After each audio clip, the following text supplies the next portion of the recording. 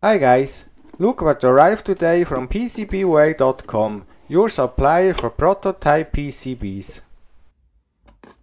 A nice pen, but we want other stuff, more important stuff. For example, my new nano Arduino 2.4 GHz SBUS receiver. This board is already populated. It also includes non-populated boards. Why? I don't know. Maybe they made a mistake. Now let's have a look inside the anti-static bag. The antenna module will connect to the back side.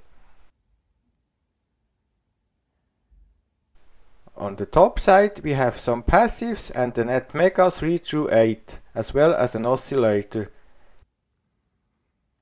These flaps are for production reasons and will be removed later on. On my GitHub you can find this PDF. It shows you step by step how to order populated PCBs on PCBWay.com. It is very important that you provide a bill of material and the Centroid file as well.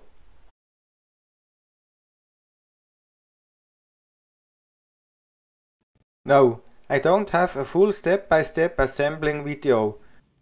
Basically you just have to solder this 3-pin connector and on the back side the antenna module.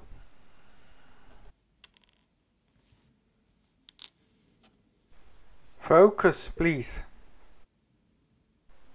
This is the result. As you can see, I had to solder a little botch wire because of a missing track in my design. On the back side you can see the soldered nRF24L01 radio module.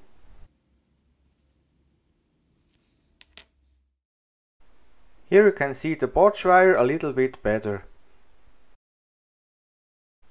I also had to remove this pad on the back side, otherwise it would short out with the antenna module. Here I am preparing the required ICSP programming cable. The receiver is now ready for uploading the code. The required code can be found on my GitHub. It's exactly the same as for my micro RC receiver. Just make sure in the configuration that SBUS is enabled. Here I'm burning the bootloader and uploading the code. It worked without an error. So it was time to solder the antenna module. It's held in place by this resistor.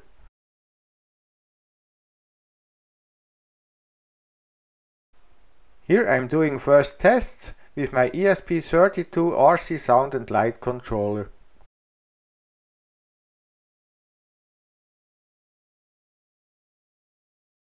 This is a little size comparison. On the top right you can see the classic micro RC receiver, and on the bottom left a FlySky FSA8S SBUS receiver. This is the comparison with the Arduino Pro Mini, which also uses an ATmega 3/8. And here it is together with the through-hole version of the sound controller. Again, a little comparison video. The new receiver, the FlySky SBUS receiver, which has the same size, the classic FlySky and the classic micro RC receiver.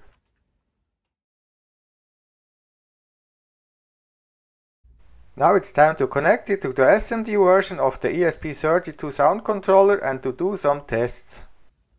This remote is Arduino based as well.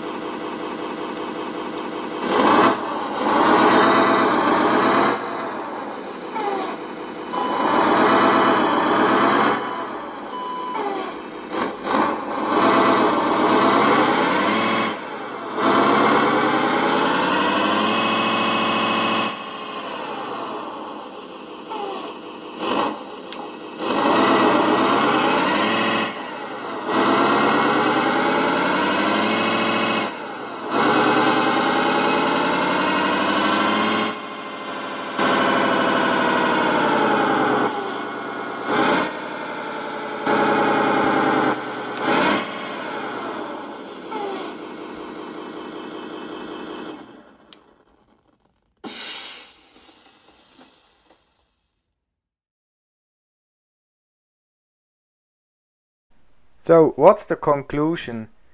In order to improve the radio range, I will have to remove the ground plane in this area. To eliminate the need for this porch wire, I will also have to change the layout slightly. As soon as these issues are fixed, the PCB data will be available for download on my GitHub. If you like this video, hit the subscribe button and turn on notifications so you don't miss upcoming updates. Bye!